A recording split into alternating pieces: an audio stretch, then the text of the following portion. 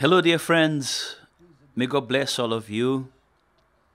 May the Holy Spirit, the Spirit of God, the Spirit of peace, may He bring such peace into your life, into you, in your soul, and through you, it will be taken to others as well. Other souls that you live with, your family members, your cycle of friends. And I'd like to share with you today a thought, a biblical thought, which, by the way, it's a thought which God gave to Solomon. You know Solomon well, right? He was the richest man on the face of the earth. He was the wisest man on the face of the earth. He was the man that lacked absolutely nothing. Nothing in his life. Nothing. Everything that his eyes desired, he satisfied its desire. There was absolutely nothing that his eyes saw that he withheld it from it, that he didn't, let's say, give into it. So you can imagine what Solomon was like. And even still, with everything he had, with everything, still he sinned against God.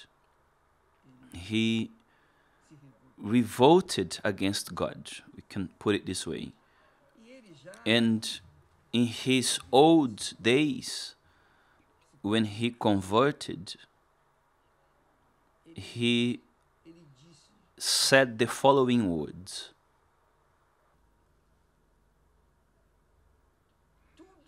I have seen everything in my days of vanity. Which means that even though he was who he was, the richest, the most powerful, there was no one richer, no one wiser, there was no one who could do everything they wanted the way Solomon did. Solomon was like Adam and Eve in paradise. They had everything. They lacked nothing. They lacked absolutely nothing. They had from the very best available because there was no sin. But when sin came into existence, then death came into existence. Before sin, man lived, we can say, a glorious life here on earth. There was no poverty, misery, injustice, evil, envy, none of these things. Everything was perfect. Even the animals were perfect. They would keep company to Adam and Eve. And there was no animosity, there was no wickedness. However, what can be done? People naturally think, well, if I have money, I will be happy. But it's not the case at all. Solomon said that the more a person has, the more trouble they also find. Did you know that? In his wisdom, he said, the more a person conquers, the more they will suffer, the more they will burden their soul. But he said the following, the text that I'd like you to know. I have seen everything in my days of vanity. And what did he see in the days of his vanity?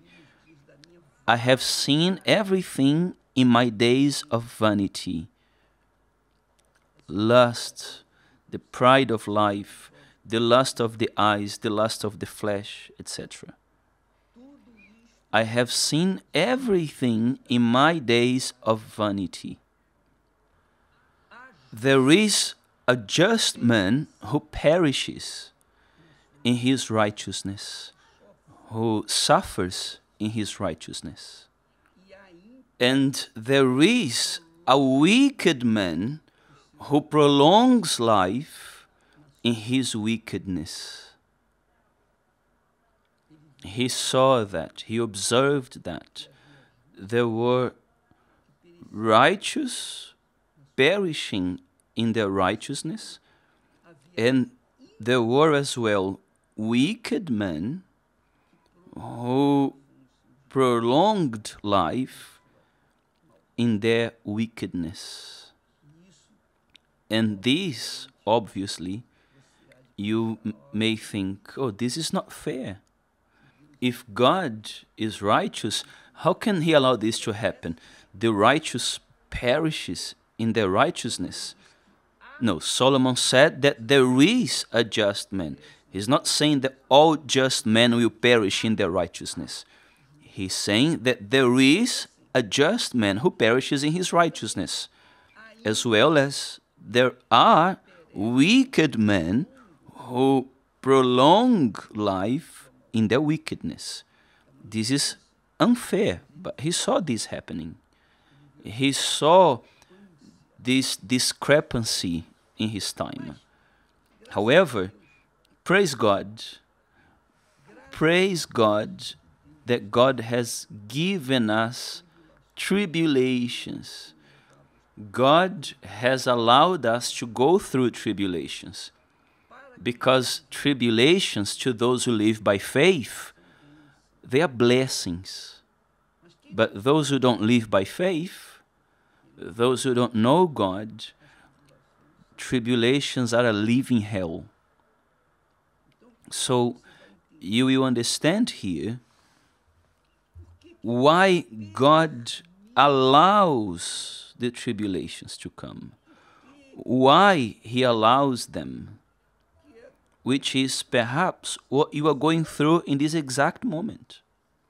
In this instant, you are going through a storm. We all go through storms. And I can tell you one thing. The days that I had more experiences, the day that I was in honeymoon with God the most, let's put it this way, were the days of tribulation. Paradoxically, this is a reality. Because when we are being tribulated, we have our head bowing down, inclined. But when we do not face tribulations, and life is easy, everything's flowing well, then we sit back and relax. And that's where danger lies. When the devil went to speak to Eve, he chose a moment that she was all alone, not when she was with Adam. He waited for Eve to be alone, because once she was alone, it would be easier to defeat her. And that's what happened. Therefore, dear friends, sometimes when we are relaxing, that's where danger comes. That's where danger lies. Because the thought, the ideas, the imagination of man's mind starts to flow, and these ideologies, ideas from hell. And usually the person gives up to this. Pay attention. Why did I say, and I repeat, that the Bible teaches us that tribulations are blessings in disguise, and you must take advantage of them. Especially if you say, Bishop, you have no idea what I'm going through. Well, I've been through as well many tribulations, and I haven't died. I have not lost my faith. Pay attention. The Apostle Paul, let's go to the New Testament now. The Apostle Paul, used by the Holy Spirit, writes to the Christians in Rome. The Christians from that place were newly converts in the times of the emperors, especially in the times of Nero, one of the Neros. And he said like this to those Christians who had experiences with the Lord Jesus, had an encounter with the Lord Jesus. He says like this. Pay attention, dear friends. There in chapter 5 of the letter to the Romans, the church in Rome. Therefore, having been justified by faith, Paul is saying that when we are justified by faith, which is what happened to those Christians in Rome and happens today to all of us, therefore, having been justified by faith, to be justified by faith means, dear friend, that the person was forgiven by their faith in the Lord Jesus Christ. They were lost in their sins and trespasses. They were dead to God. They were dead, separated from God. However, they heard the word of God. They paid attention to his words, and they gave their life to Jesus. They believed in the Lord Jesus. They repented from their sins. They were baptized in water. They received the Holy Spirit. So they were justified before God, meaning their sins disappeared. They vanished. They vanished. They are now clean, justified, which means they've been acquitted. They were acquitted by God himself. And when this happens, he says here, we have peace with God. When we are justified by faith in the Lord Jesus, it's not by church attendance, it's not by the religious beliefs that we uphold, let alone by the charity works we do. No, we are justified before God because of our faith in the Lord Jesus Christ. When we believe that his sacrifice was valid in our lives, when we embrace our faith in the Lord who died for us, he died without any sin in order to carry our sin, to remove our sin, to erase our sin. He had to take my sin in order for me to be made righteous before God, because no one is righteous before God. Every human being is born in unrighteousness. They all sinned. They all sinned. The Bible says that as through one man sin came into the world, also because of this sin, death came into existence, separation from God. But just as death was passed on to all men because they've all sinned, so everyone needs this faith in the Lord Jesus in order to have their sins forgiven, in order to be righteous before God. God is the judge of judges, the Lord of lords.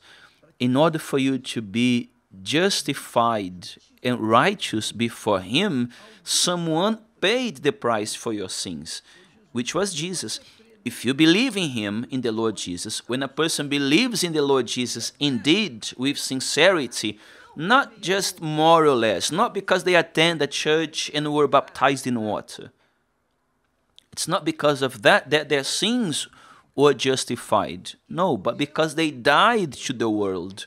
They died to the lusts of the world, the lust of the flesh, the lust of the eyes, the pride of life, things of this world.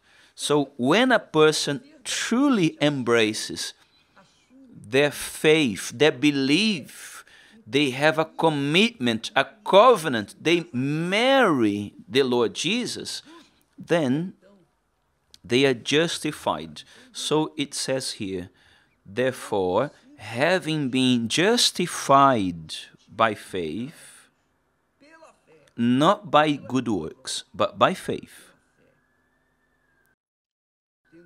Therefore, having been justified by faith, we have peace with God. We have peace with God through our Lord Jesus Christ. So the person says, I'm a Christian, I'm from church A, B, C, I belong to church, I'm an assistant, I'm a member, I'm a pastor, a bishop, a female bishop, I am an active member in my church. But if you have no peace, then you are not justified. You are still in sin. You are still lost in your sin and trespasses, meaning you are still dead before God because you are not justified. This justification only takes place when there is a solid faith, a concrete faith, palpable, visible, when the person has a faith in the Lord Jesus Christ, according to what is written, a faith that is practical, then they have peace with God. God is the Father of our Lord Jesus Christ. So they have peace with God because that person had faith to surrender their life to his Son Jesus. And that's why he said, therefore, having been justified by faith, we have peace with God through our Lord Jesus Christ. Those who have such peace inside of them, for sure, will have problems on the outside, which are the persecutions, hatred, envy, jealousy. Many people are envious of those who are of God because you have peace. You are happy. You are happy yourself. You are happy within you. Even though your husband, your wife, your children, your parents, your loved ones, they may not be happy, but you are happy. This is glorious. This is too strong. So, pay attention. This is very glorious. We have peace with God, with the Father, because we have believed, we have our living faith active and practical in the Lord Jesus Christ, his Son. And of course, those who do not believe in the Son, how can the Father justify them? How can the Father acquit them from their sins? It's not possible. Would you be capable of, someone knocks on your door and says, listen, Mrs. So-and-so, Mr. So-and-so, I came here in the name of your son or your daughter, and I'd like you to help me to do this, to give me some food, for example. I ask you rather, would you deny food to that person? No, because they were sent to you by your son or daughter. You're going to say, of course, of course. Immediately, you would give them food. However, if the person comes on their own, alone, a John Doe in life and knocks on the door and says, "Give me food," you may give and you may not give. You might get scared and look through the peephole on the door and see that you don't know that person and not even open the door. However, if you are a person of God, you for sure will understand if someone knocks on your door and says, "So and so, Mrs. So and so, Mr. So and so, I came here in the name of your son, Richard or Mary," and so on. Immediately you are going to help that person, won't you? The same happens with people who believe in the Lord Jesus. We are justified before God through faith in the Lord Jesus. Once you are in Jesus, marrying Jesus, being one with the Lord Jesus, then you live in faith, and consequently you have peace from God within you. Then you live well within yourself. Your soul is at peace. There's no anxiety, there's no worries or preoccupations about tomorrow that make you lose your sleep at night. No, there's no fear, there's no terror in you. You do not lose your peace because our Lord Jesus, you are in our Lord Jesus, you are in Jesus. And those who are in Jesus are new creations. It's written, they are a new creation. The past is gone, they have peace. Those who are in Jesus, Jesus is peace, and they have peace. So, the text, it's interesting. I really, really like this verse. He says, having been justified by faith, sincere faith, we have peace with God through our Lord Jesus Christ, comma, through whom, meaning through Jesus, also we have access by faith into this grace in which we stand, which means we have access by faith to this grace, meaning any time of the day or night, any situation, you have access to God's presence because the door of the throne of the Most High is always open to His children. You can speak to Him at home, at work, in church, on the streets, in a car, in a moment of danger, anytime you are with Him. You can enter His presence. Then He says, and we rejoice in hope of the glory of God. Meaning that if you live by faith in the Lord Jesus, you have peace with God, with the Father, and you live in this grace. It's free. It's free. It's a favor that God is doing to us, even though we don't deserve, because we believe in the Lord, His Son, the Lord Jesus Christ. But not only that, He says as well, but we also glory, pay attention, in the hope of the glory of God. The hope of the glory of God, the hope that, let me explain this better. You who are about to get married and you are preparing everything, you're preparing yourself, you're young, or perhaps you're not young anymore. You are preparing yourself for your wedding day. So you obviously have that expectation, that hope, isn't it? That glorious moment that you're going to meet your bride or your groom, your future spouse. So you get happy. just of thinking about that day. I I'm thinking right now of the day of my wedding, the days before my wedding. Wow. I'll speak about this another day. But it's glorious. Now imagine you the joy that it is. One day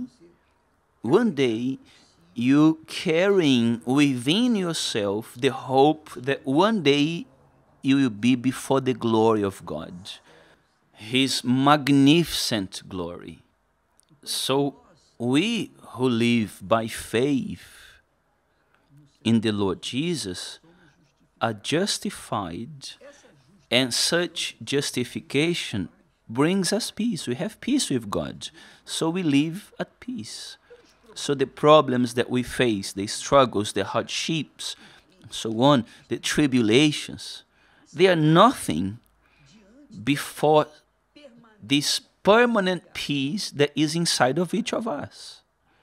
Because this peace gives us the certainty, the absolute assurance that sooner or later we are going to meet with the glory of God. We are going to see Him face to face. And then, come on, you just have to celebrate, as they say. We rejoice in the hope of the glory of God. We rejoice. The young man, the young lady about to get married, the youths who still don't know what marriage is like. So they have that expectation, that hope. They are looking forward, as it happened to me, of one day, for the day to come. My day was on a Saturday, and I went to meet Esther on the altar. Wow. Wow. I enjoyed that expectation, counting the hours, the minutes, the seconds, until the day finally arrived. And when the day came, I can't stop here without speaking about this, because it explains well what this means. It explains exactly what Paul is saying here. I was so happy. I was let's say, the happiest groom in the face of the earth. I was smiling. I was laughing at all times. I was very happy. And everyone noticed. And Esther, she was even shy, because I was so... because that hope, that expectation I had at all times as a single man, finally that was coming to pass now. I was going to be hers, and she was going to be mine forever. We would be together our entire lives here on earth. Now imagine this hope of one day being with the Lord for all eternity, serving the Lord